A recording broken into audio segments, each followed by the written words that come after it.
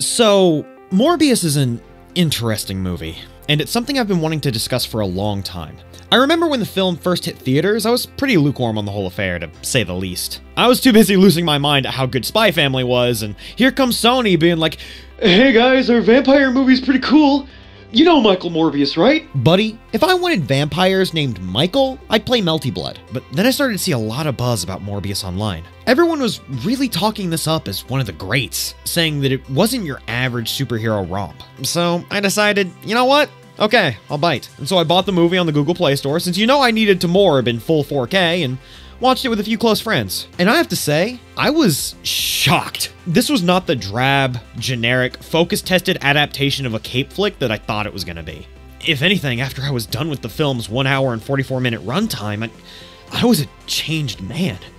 This film embodies everything that's great, not only about superhero movies, but frankly, film and art as a whole. It's something that I think more people should be talking about. I'm RedMufflerMan, and today, fellow Morbheads, we'll be tackling just that, Morbius, the living vampire. He's been a mainstay in Marvel Comics for decades, having made his first appearance in Spider-Man 101 in 1971. Since then, he's made multiple on and off appearances, and while initially being portrayed as a villain, quickly found a place in the pantheon of Marvel as a relatable anti-hero. He was simply a sick man who wanted nothing more than a cure to the rare disease that ailed him, and through his desperation, found a cure that was anything but. Jared Leto takes the pained character of Dr. Michael Morbius and plays it to an absolute masterclass level. He portrays the character with a solemn anguish, a man pushing away his colleagues and close friends, and going to extreme lengths to cling to even the smallest fragment of hope he can muster. Hope is generally a strong theme found in the film, and no character represents the message of hope better than Michael Morbius' close friend, Milo, played by the English heartthrob, Matt Smith. In one of Michael's darkest hours during his adolescence, as he had given up and was willing to let the nihilism of his situation take hold, there was Milo, someone just like him, with the same rare blood disease. It's honestly touching seeing the two boys share a moment to reassure themselves that while the world may be a dark, unforgiving place, at least when they were together, there was hope.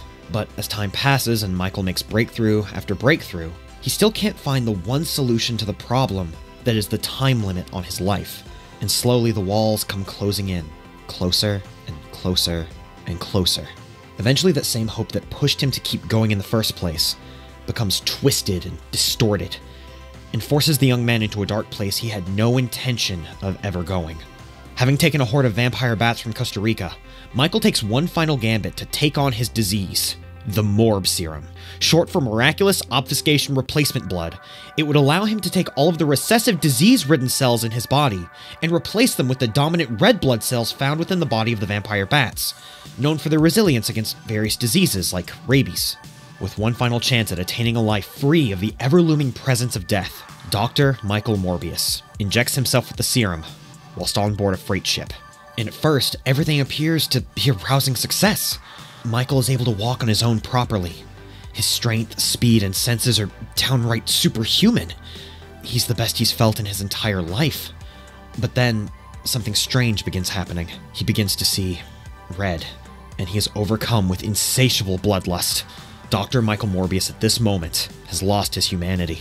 Breaking free from his restraints, Morbius attacks and kills everyone aboard the ship, sans his partner, Dr. Martine Bancroft, draining them of all of their blood. This scene is a violent, bloody spectacle. The entirety of the scene is veiled in a pitch black, whereas previous scenes were bright and vibrant to show some element of hope in this ordeal. Now there's only the darkness of despair, leaving even the viewer in both the literal and figurative dark, as they must quickly attempt to parse the acts of vampire-based carnage and violence that Morbius is morbing on his prey.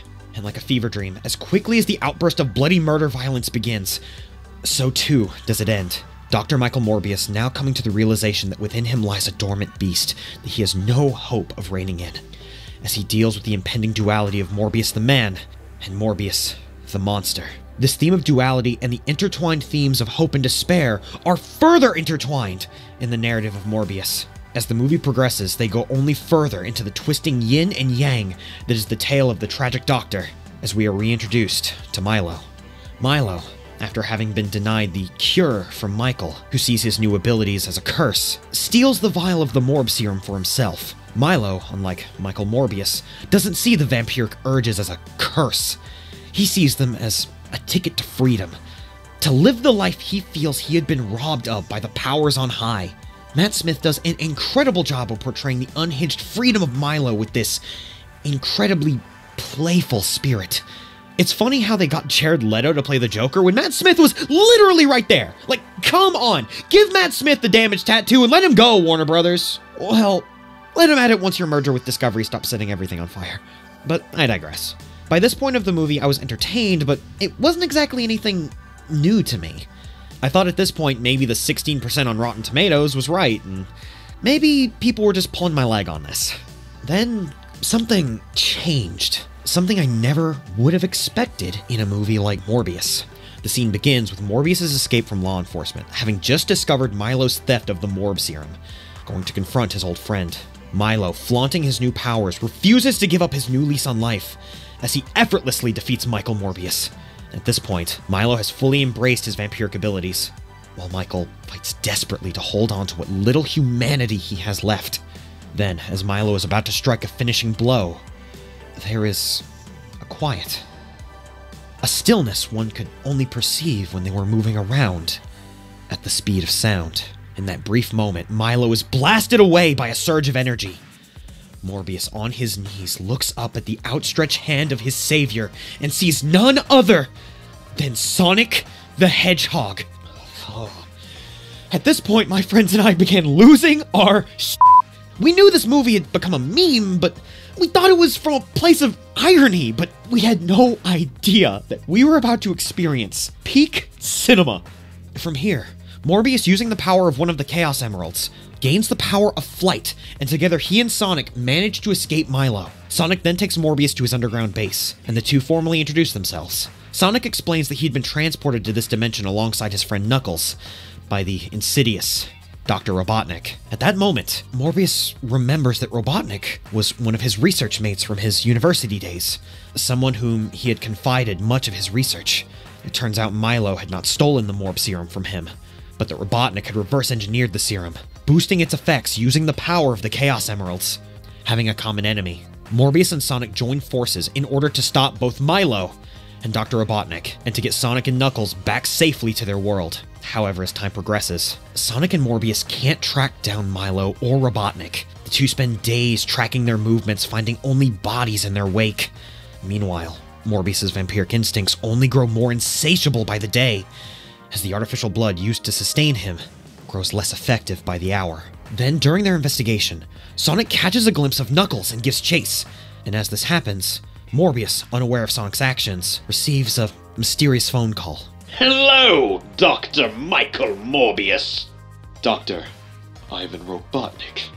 Or is it Eggman these days? Robotnik calls, taunting the young anti-hero, how he's kidnapped not only Sonic, but his beloved Martine. And should he wish to see them in one piece, that he must hand over the final Chaos Emerald by midnight tonight. Morbius makes a mad dash to downtown New York, where he is greeted by both Milo and Robotnik. Sonic and Martine, both restrained. Morbius begrudgingly hands over the final Chaos Emerald to ensure their safety. Robotnik and Milo, however, had other plans. With the 7 emeralds in hand, Milo fatally wounds both Martine and Sonic, throwing their bodies to Morbius's feet. In a blind rage, Morbius attacks Milo, but now, as he has received the power of the Chaos Emeralds, Super Milo easily disposes of Morbius and the powerless Chaos Emeralds, leaving with Robotnik to wreak havoc on an unsuspecting world. Morbius has been defeated, with his only allies dying mere inches from his reach. Martine reaches out to him, begging him to drink her blood, to fully embrace the beast within, to do what he must to stop Milo. With tears in his eyes, he drinks her blood, and as he screams in despair, the powerless emeralds begin to react. Milo had only taken the negative power of the emeralds, but not the positive, and as the emeralds gather around Morbius and Sonic, the pure Morb energy from Michael's body begins to flow all around, gifting Sonic the same vampiric abilities as he is reborn as Supersonic Morbius. The two confront Milo and Robotnik with their newfound strength, in which Robotnik reveals his final trump card. Knuckles, who had been turned by the serum and who has fully embraced the red, but filled with the burning justice to take down Robotnik, Super Milo, and Knuckles. Morbius and Sonic unleash their true power and charge! It's Morbin time! The battle is long and hard-fought, but eventually, Sonic and Morbius are the victors, with Milo having been stripped of his abilities using the positive energy of the emeralds and leaving him to die of his illness, while Knuckles breaks Robotnik's brainwashing, and together he and Sonic take down their longtime adversary as brothers in arms. With the battle over, Sonic and Knuckles use the power of the emeralds to return to their original forms, purging themselves of the essence of Morb. Morbius, however, when given the chance to return to being human, refuses them, that he has become the avatar of the Morb, and must learn to control its wrath from within. Now at this point, I didn't think this film could get any better, honestly. But then we hit the post-credits scene, which apparently, this scene wasn't in the theatrical cut. So maybe that could have led to the movie's negative reception upon release, since it very cleanly ties the narrative together. We cut to the scene. Morbius and Sonic are alone on the outskirts of New York, having been called by a mysterious, unnamed man. They speak to one another briefly, wondering what's going on, when they hear a voice. What's up, Dak? Morbius turns, and is greeted by Bugs Bunny.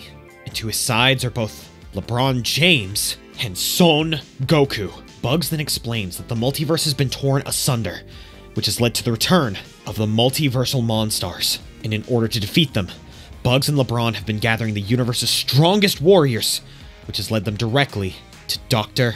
Michael Morbius. God!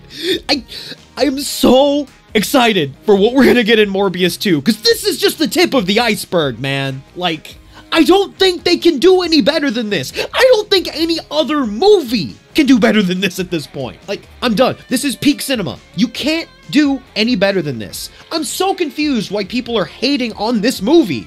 I swear to God, we had to have seen 2 different movies. Like, what is happening? But that's enough out of me. If you like what we do, like, subscribe, and drop a comment. It really helps us out. And if you like me, you can find me on Twitch, Twitter, and YouTube at RedMufflerMan. And yeah, I'm all morbed out, so take it easy, everybody.